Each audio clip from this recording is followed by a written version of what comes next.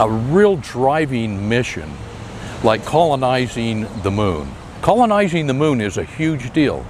Put a human on the moon to live there. And where are they going to live? Well, we might utilize lava tubes, which are everywhere on the moon. And to utilize that has some major benefits. For one, you don't have the searing heat, 300 degrees Fahrenheit and more just directly in the sun, or minus 300 degrees Fahrenheit in the shade. Temperature differential is so large. And so we would like to put people under the ground, and the obvious place would be the lava tubes because they're plentiful on the moon.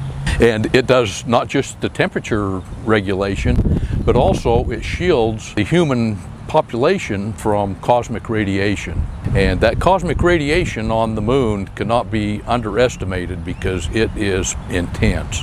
There's no magnetic field on the moon like there is on the Earth. If we didn't have the magnetic field, humans wouldn't exist as we see ourselves, because the radiation would cause so much degradation in living things. And so on the moon we have to watch for that. And the perfect place is underground.